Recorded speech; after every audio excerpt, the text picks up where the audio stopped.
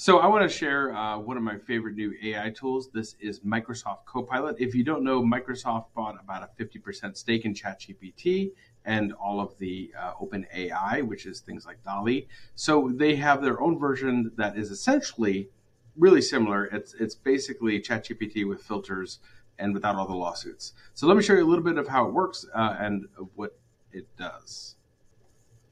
Okay, so here's a quick look at Copilot. It is many things, actually. One of the things I like about it is it gives you a couple exemplars here of how you could use it.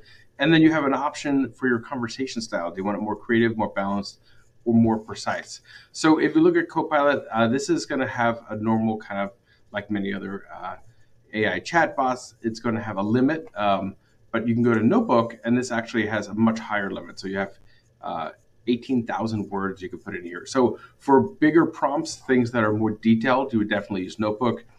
For quicker things or images, you would definitely use Copilot. So this is where you could explore ideas. You could also upload images. So one of the nice ways that I've used this before is to upload an image or take a photo.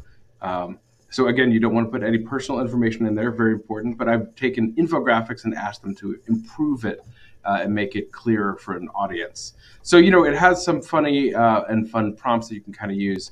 But let's just take an example for like a school one. So what's a fun, creative, and engaging STEAM activity for an 8th grade students that don't require any materials? So this is how a teacher might use it. And it's very good at these sort of things. And one of the things I like is it does give you some references too. So it's giving you some information of where you can follow up on these as well. So here are some no prep STEAM activities. So the subject is weather under science.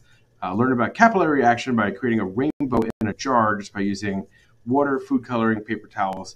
Observe the colors of the paper towels. I've seen this done. Really fun, great activity for students really of any age, to be honest. On the bottom, you have some references of different places where you could have some of these, and that gives you some follow-up questions. So do you have any math-related activities? How about creative writing prompt for 8th graders?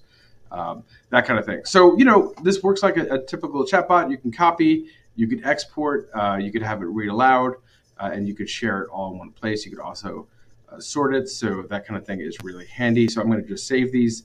So that's just a quick overview. Obviously, this tool is growing and getting better. So, in Smithtown, we wouldn't be able to use our school accounts to use it, but we can do it in our personal accounts, and something that you would use as a teacher to plan. You wouldn't necessarily use it with students at this point. But, I like to share these tools as they are coming out and developing, just so you have an idea of what's out there. So best.